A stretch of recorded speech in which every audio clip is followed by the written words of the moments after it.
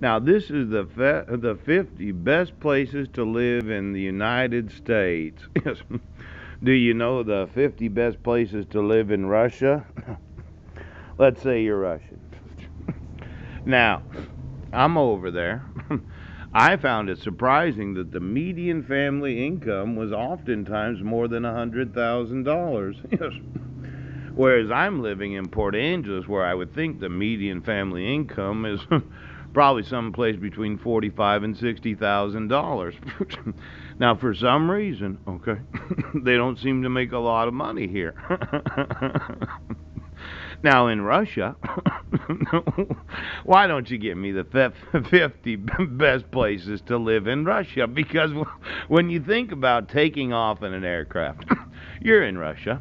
You're doing nothing. You're in Moscow.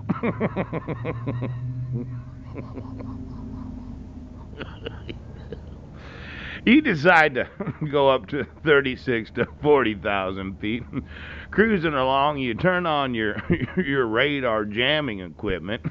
You end up in North America spraying a large amounts of. Is it? Well, it does feel somewhat toxic, doesn't it? I mean, how many?